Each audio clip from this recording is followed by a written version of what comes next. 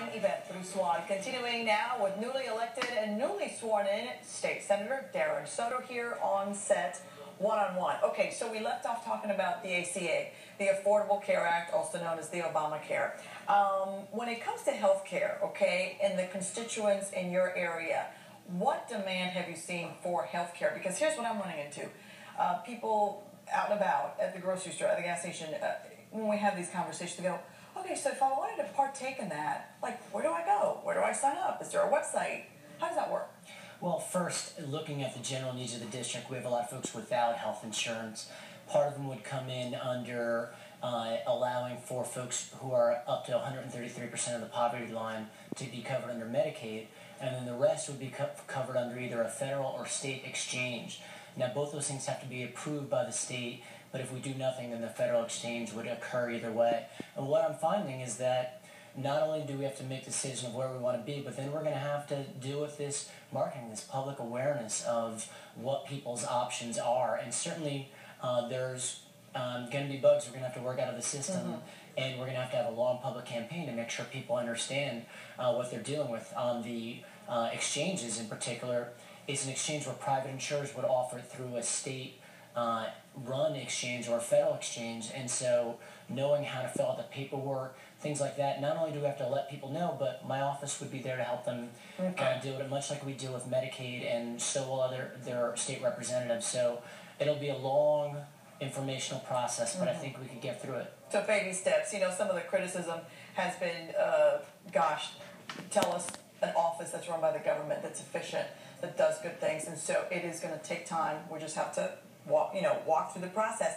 Perfect segue to talk about how Governor Rick Scott is now softening his stance. He had said, no, I'm not going to implement any part of the ACA, but now he's saying, oh, wait a minute, let's rethink this. What are you hearing up in Tallahassee? Well, I'm hearing the same conciliatory tone by the President of the Senate and the Speaker of the House, and I would know they actually kept an open mind from before the election. Okay. Listen, a lot of this was undetermined before we had the election. If Governor Romney would have won, then we wouldn't be having these debates. So it's a sign of new leadership up in Tallahassee. And I understand, I appreciate that Governor Scott is now keeping an open mind on it, and it's something that I'll be discussing with him now that I'll be sitting on the select committee for the Affordable Care Act in the Senate. And there's compromise to be made. The Republicans want to privatize Medicaid in the state, and I think that could be somewhere where we may be able to reach a compromise on to privatize some of it, to be able to reduce costs while also bringing a lot more people into it.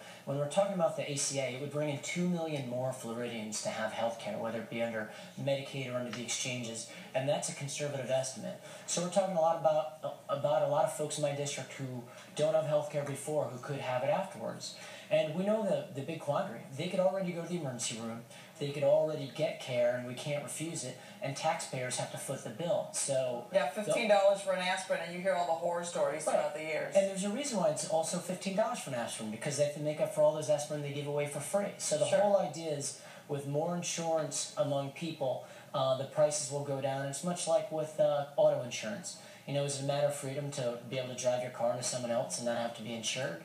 That's a whole other show. Well, society has a cost, and I think that's where we have to review this. And this was a Republican idea originally that was implemented by Governor Romney back in the day in Massachusetts. So I think there's a lot of common ground that we can meet. We just have to put the politics aside on this one.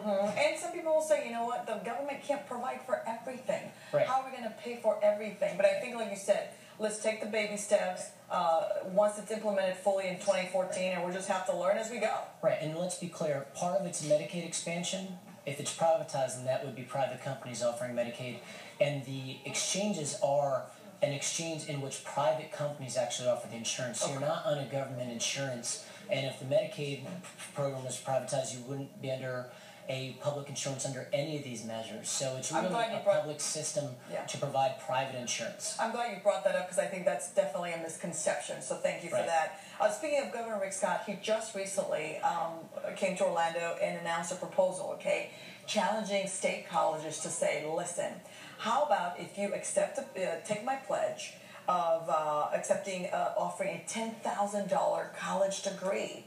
And I mean, that was big, that made really big headlines. Is this a realistic goal? Can this be achieved? Well, I think it's worth it to give it a shot. And it's either brilliant or we're going to find out it's not feasible. But this is where... Is it a political move, do you think, as he looks for re-election in a couple of years? You know, you could say that about anyone.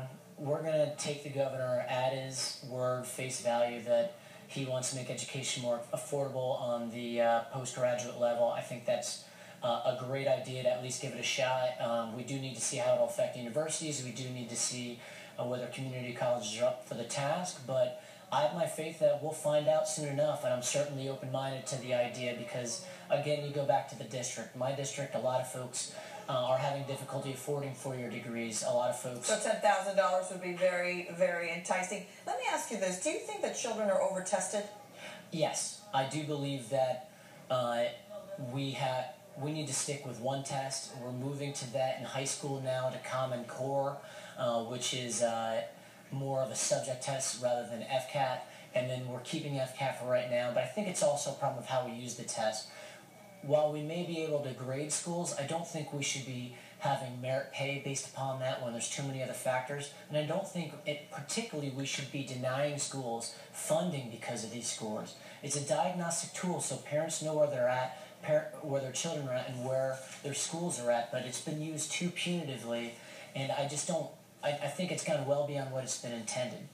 Speaking of education and speaking of colleges and not getting personal, you just got engaged. That's true. A teacher. To a public school teacher at Jackson Middle School, Amanda. So I hear about education every day, and it's important, obviously. Very nice. Thanks so much for joining us. State Senator Darren Soto from District 14. Thanks for being on our show, Political Connections. And now it's time for this week's Political Connections.